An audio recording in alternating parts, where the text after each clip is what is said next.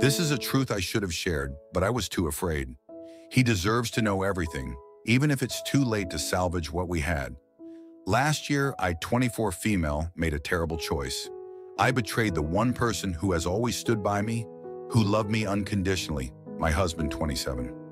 We hadn't even been married for a full year when I did something that destroyed our relationship. I had an affair with someone who used to be a mutual friend. It lasted for 6 months, and yes, we were physically intimate.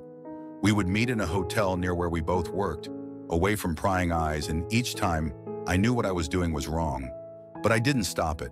I allowed my desires to control me, and for that, I am deeply sorry. I ended the affair after realizing how much damage I was causing, but by that point, it was too late. The damage was already done. My affair partner, someone I thought I could trust, turned on me. When I tried to distance myself from him and refocus on my marriage, he retaliated by telling my husband about everything. My husband confronted me, and at first I was so scared and ashamed that I tried to deny it.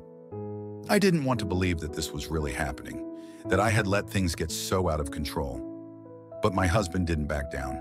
He got AP to send him pictures and videos of us together, which completely humiliated me. After all my lies were laid bare, everything fell apart. My husband left.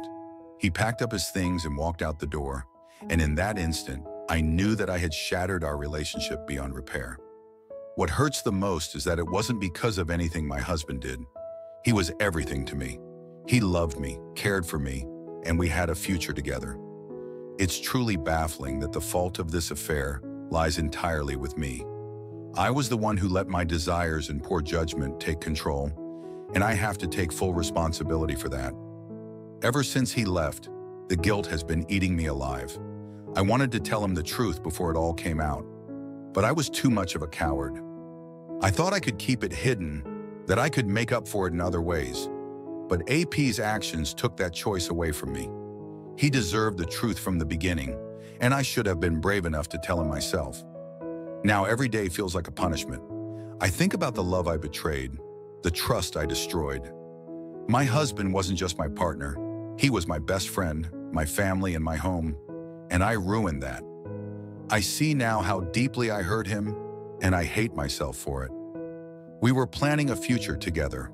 We talked about starting a family, and now those dreams are gone. The weight of knowing that I've lost all of that because of my own foolishness is unbearable.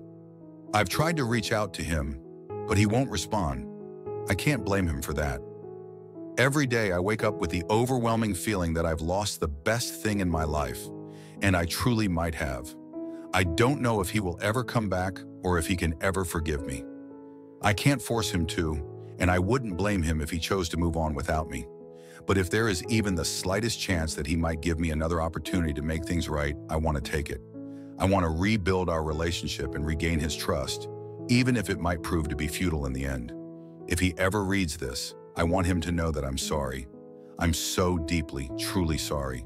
I know it's too late to undo the pain I've caused, but I hope one day he can find it in his heart to heal, whether that's with or without me. My biggest hope is that he finds happiness again, even if I'm not part of it.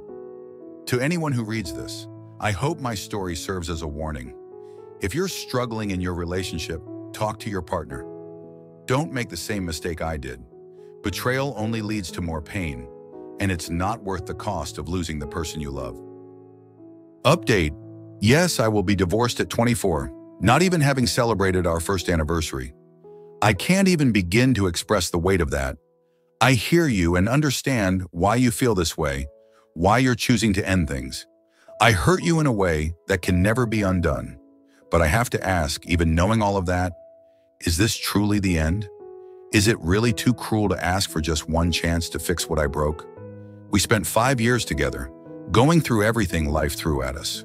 We supported each other, made plans for a future, and at one point, I believed we were unbreakable. But I made one, albeit horrible, mistake. I betrayed your trust, and I know that. I see it now in ways I didn't before. But does that really mean I don't deserve at least one chance to make things right? If you did what I did, I wouldn't have thrown away everything we had all at once. I wouldn't give up like that. I'd have faith on us. Always. To this day, I am still struggling to take full responsibility for the destruction I brought into your life. I see that now. I cannot even imagine how difficult it must be for you to see the woman you once loved and nurtured be the very one who destroyed everything you held dear. I know that the pain I caused was immense, and for that, I am deeply sorry. My actions were destructive, unloving, and selfish. I can see how they brought complete devastation to your heart, and it's been hard for me to fully understand the depth of that. I was so wrong to do what I did, and I now recognize that what I put you through feels like emotional abuse. It's hard for me to accept that I was the cause of such pain, but it's even harder to realize how blind I was to it all as it was happening. I wanted a healthy relationship with you, but I see now just how far I am from being healthy myself. I was failing to see the toxic patterns within myself, the ways in which I was hurting you, and the ways I was afraid to confront my own fears and insecurities. Fear has governed so much of my behavior, and while I know now that fear isn't the way to live life, I also understand that acknowledging my faults doesn't erase the damage I've done. The trauma I caused you didn't just erase over with time, as I once naively hoped it might. If it had, you wouldn't still feel the depth of pain, despair, and resentment that I know you're feeling now. And that's on me. I wanted to be someone who could contribute to your healing rather than causing you more pain. But I know that in order to do that, I have to grow and take responsibility for my actions. That chance was taken away when I betrayed you. For now, please take the space you need. I know that focusing on your body and your mind is what you need most right now.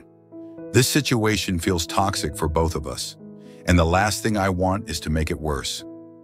You deserve peace, and while I wish I could be a part of that healing, I know that it may no longer be possible. I hope you find peace in whatever path you choose.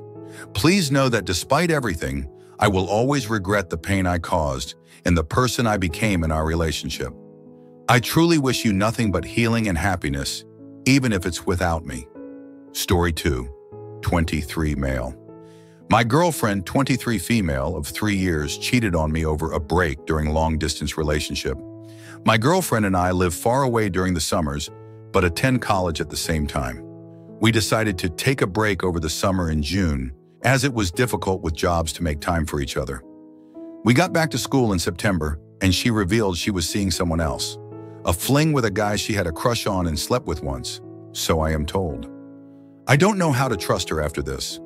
I have had lots of sleepless nights worrying about this and wondering if I am even someone she truly cares about or just a placeholder. She has told me that I mean more than she realized at the time, and in hindsight, it was a stupid decision. Yet her actions don't line up with her words. Lately, it has just been me that makes the effort to make plans. I love her, but she does not reciprocate the same effort.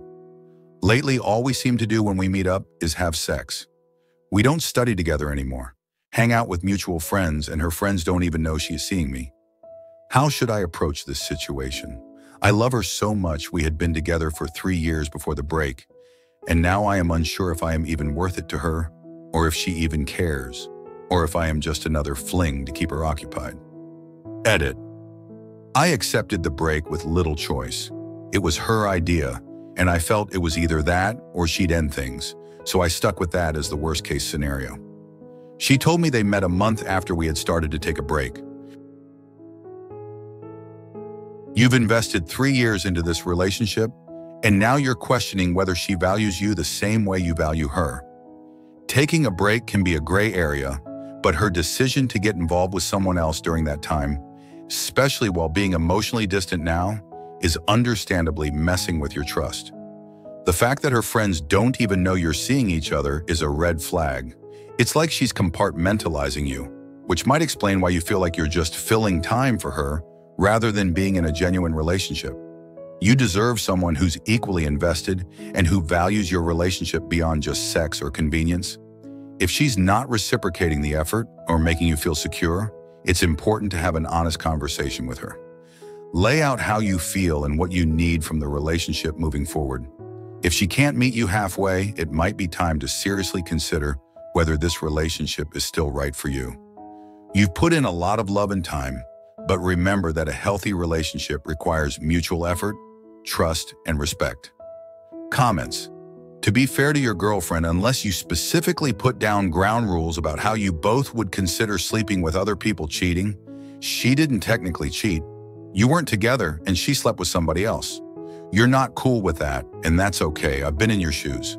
For me, when I realized how not cool with it, the best thing to do was end it and move on. We even took it a step further and laid down ground rules.